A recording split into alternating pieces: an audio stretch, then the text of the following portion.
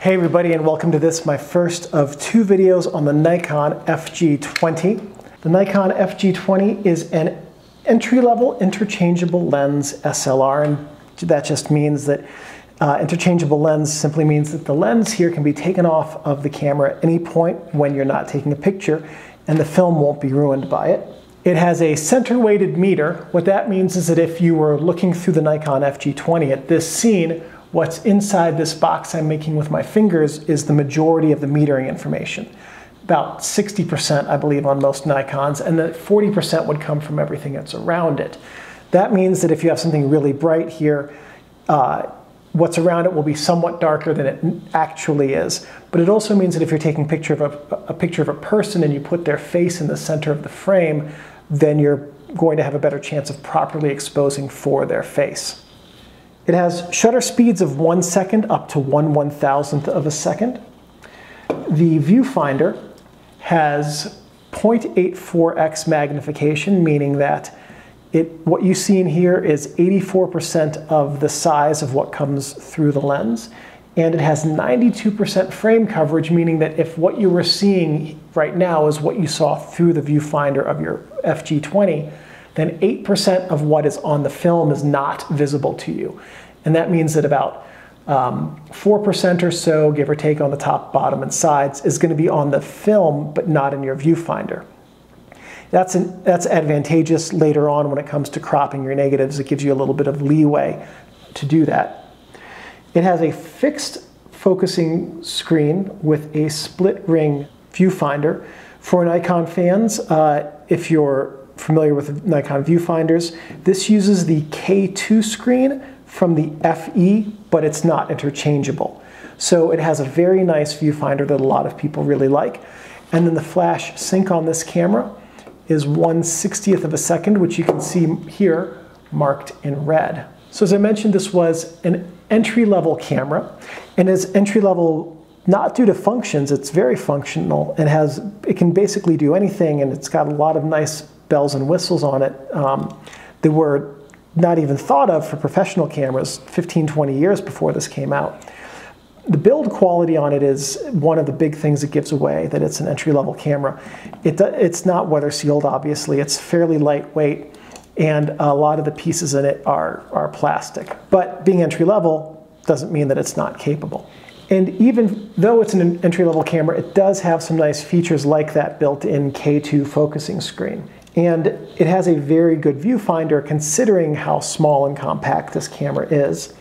And despite being an entry-level camera, it does have some other nice features like having a manual shutter speed at 1/90th of a second, which means that if you don't have batteries, you can still use the camera. And I believe if you don't have batteries, any of the shutter speeds except auto, nope, even auto, are the manual shutter speed.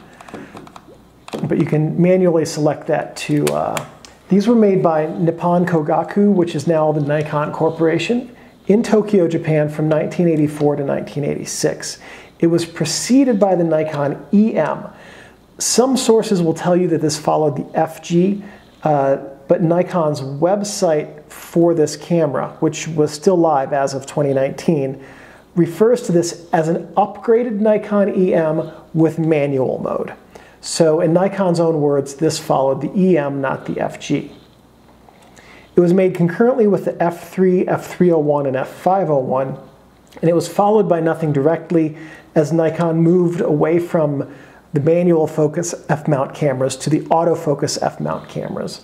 And they built on the design interface of different models. And I know there was an entry-level autofocus Nikon. I think it was the 2020. Not 100% certain which one it was. But it's such a different looking camera than this one with such a different interface. I would have a hard time saying that it's directly based on this camera. So as we do, we will go through this camera's features and talk about what all of them are. We start on the top, though technically on the front. These are the camera strap lugs, and this is what you would put your camera strap on when you're carrying it around. You'll notice these plastic doodads. These are actually on backwards. They should be on, come on, like I'm about to put this one on here, if it'll let me put it back on.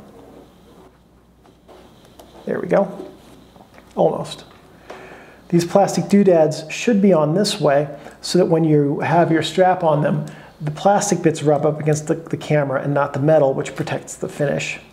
Over here we have the film rewind knob and lever, and this also opens the film back here. This is this dial is marked ASA Solidus ISO. This is your film speed, what is now called ISO selection dial. And to adjust it, you simply lift the ring and move the little white dot on it to align with your film speed. That white dot is your film speed indicator index. That symbol right there is your film plane indicator and indicates where the film is aligned. Flash hot shoe. This white line here is your shutter speed index. This silver button here is your auto mode lock unlock button. As you see in auto mode, I can't remove it from auto mode, or auto mode with beep, I can't remove it from auto mode without pushing down that button. But in any of the manual modes, I can adjust it without hitting the unlock. Shutter release, film advance lever, frame count window. On the front of the camera, we have the self timer right here. And the way that works is that you arm it, wrong way. And then after you arm the self timer, you push the shutter button, the mirror flips up, which prevents mirror shake at the time of the exposure, and then it takes the picture after the self-timer is finished, and then you advance the camera and go. The self-timer is clockwork, so you have to wind it up in order for it to work. This is the lens mount here. This is the lens mount, the lens release button right here. This is your metering index couple. This connects to the lens right here to allow the camera to know what the meter reading is. Because this is fixed, if you have NAI or pre-AI lenses, they're called, which are older Nikon lenses that don't automatically index, they will not mount on this camera without damaging your camera.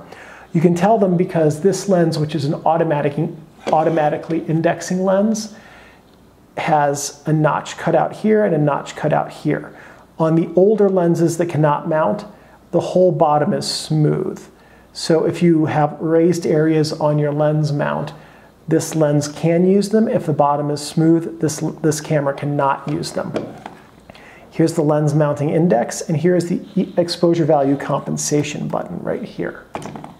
On the back of the camera, we have the viewfinder window and the film memo holder. On the bottom, we have the motor drive electronic contacts, the battery chamber, made in Japan, tripod bushing. Here we have the film rewind button and the mechanical connection for the film advance. Also on the back, we have the serial number, by the way, in the memo holder. Inside the camera, film cassette chamber. Then we have these 4 silver rails here. These are film guide rails. We'll see how these work in video 2. The outside prevent the film from moving up and down as it travels through the camera. And the inside ones sandwich up against this film pressure plate to keep the film flat so that the lens will focus the image in the correct place. This is the film advance sprocket. And what this does is it doesn't spin backwards. So the film sprocket holes loop into here, and then this prevents the film from being pulled back into the film cassette by the spring memory built into the film through months or years of sitting in that cassette. This is the film take-up spool, and when you advance the film, these two guys work together to keep the film moving forward and being pulled into the take-up spool smoothly. We saw the film pressure plate here that keeps pressure on the film, and then this little spring right here fits over the cassette here to keep it lined up so that the film comes out of it smoothly and correctly.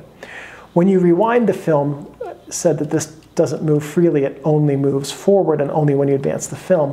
When you press the film rewind release button, now this spins freely so you can rewind the film without damaging anything in the camera or the film itself. So some things not to do with your camera. Don't store the camera with the shutter ready to fire. Anytime you're going to store it, you want to trigger the shutter. If you're done for the day, even if you have a roll of film in it and you're going to set it aside, I do it even if it's just overnight, but definitely for a few days or a week, it's better to sacrifice that one frame and trip the shutter. The reason for that is because the shutter has a bunch of springs in it, and they're under tension waiting for the shutter to be fired.